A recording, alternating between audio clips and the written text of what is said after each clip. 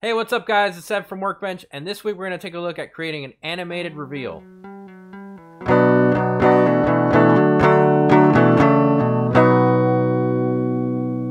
This week we're going to take a look at creating two interesting techniques for doing reveals. The first is a simple yet powerful technique, and the second one leverages R20's powerful field system. These setups can be used in conjunction with each other. You can layer the animations together to create a more complicated look. So let's get started. This first one just uses a simple bool, but we're going to create an interesting reveal by using a displacer. Let me show you how this works. So I created a cube and I made the segments 20 by 20 by 20, and then I added a displacer as a child. And in this case, I'm using a noise and I'm scaling the noise 1500, 1426, and I set it to world. And the reason I set it to world is it's going to create animation without us having to animate anything. So if I turn that on, you can see it's already having an effect. And if I take it and I move it, you can see it animates. So it's going to give you secondary motion without you having to animate anything other than the position of the cube. Then I stick it inside of subdivision surface to clean all this up. I have the subdivision surface set pretty high, 3 and 3. And then I'm adding another displacer. So I took the subdivision surface and I put it in a null, and I added another displacer. Give it a little bit of fine detail. Same setup, took it, made a noise. I'm using dents in this case, and I set that to world as well. And then I took the null and I animated it. Here I'm animating over the top of the Workbench logo. So you can see my animation is really simple. I'm just animating from one side to the other, and then I'm rotating it. Then I took that and I stuck it inside of a bool object as well as our logo. See, and the logo is just built out of simple extrudes with a path. So then I took this bool and I set it to A intersect B, so that it's only visible where the cube is intersecting our logo. So if I turn that on, you can see it's gone there. If I go a few steps forward, you can see it's revealing the logo.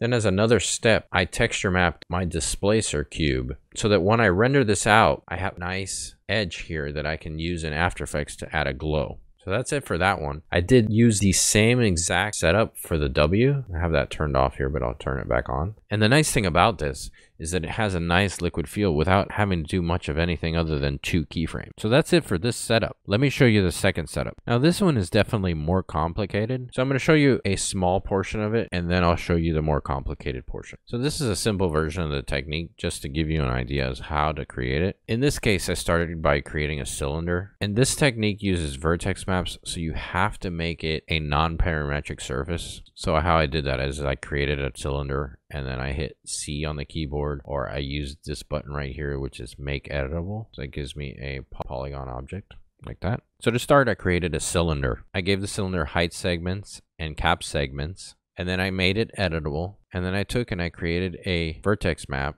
I went into polygon selection, select, and then I created set vertex weight, and I set the vertex weight to 0, which gives you this. Then in the vertex tag, I selected use field, gives you this. By default, it gives you this freeze. And this freeze is really useful, and there's a lot of different setups for it. But for right now, we left it at none. You can use this to do like grow effects and other types of stuff, but for right now, we're just using it at none. So first, I created a random field. So when you create a random field, this is what it looks like, which is nice because it gives you a nice visual representation of what it's actually going to be doing.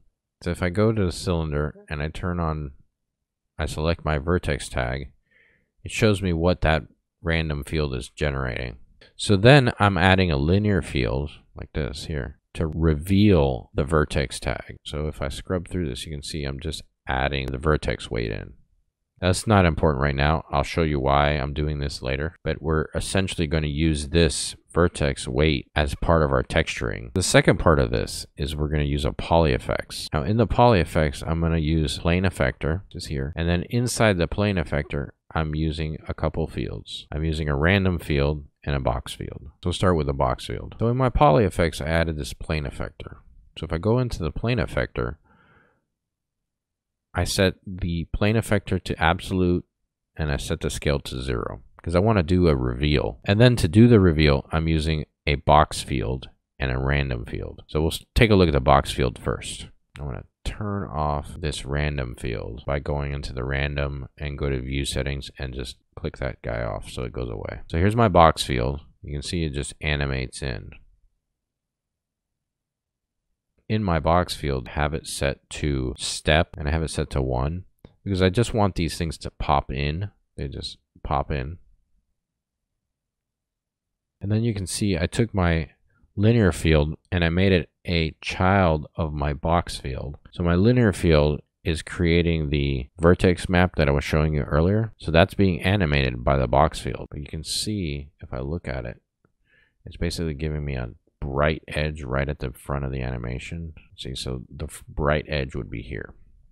And what I'm using this vertex map for is that I'm taking that and I'm bringing it into my texture map and giving myself a nice bright edge here, and I'm feathering it off. So let me show you how I'm doing that. In this case, I'm using Redshift. So let's take a look at how I'm using the vertex map. So if I go into my material and I go into edit shader graph, here's my shader graph. I'm essentially using the vertex map in here on this node, this RS vertex attribute.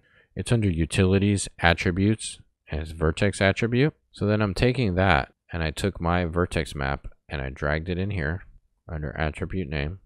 And then I created a shader that is an incandescent shader, and its color is fed by a ramp. And then I have a regular shader for the rest of the object, which I put into a material blender, and I'm using my vertex map as a mask, or in this case it's called a blend color, which goes into here. It's blending this incandescent material on top of the base material, which is this regular gray material. And I'll show you if I turn on my render.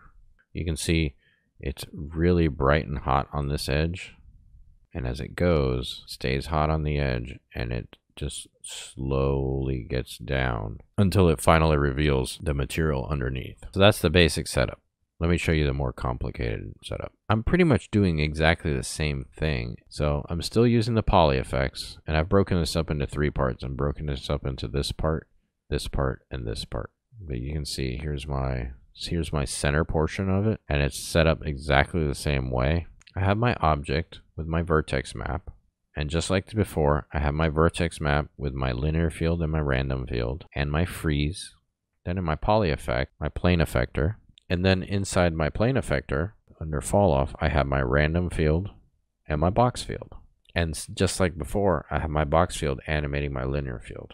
So if I do a quick render of this, you can see it's hot on the reveal edge and it fades off. And I'm using the same texture setup that I showed you before. So essentially, I took this, I rendered it out with a camera move, and then in After Effects, I composited this animation with the other animation on top of it, which gives you this animation here. I'm adding some glows and a couple other simple effects. But you can see how 2 animations layered together can give you a really much more complicated look. So that's about it for this week. If you like this video, don't forget to subscribe.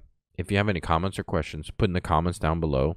If you'd like to help support what we do, go to patreon.com/workbench and check out the store and the blog at workbench.tv. As always, I'm Sev, and we will catch you next week.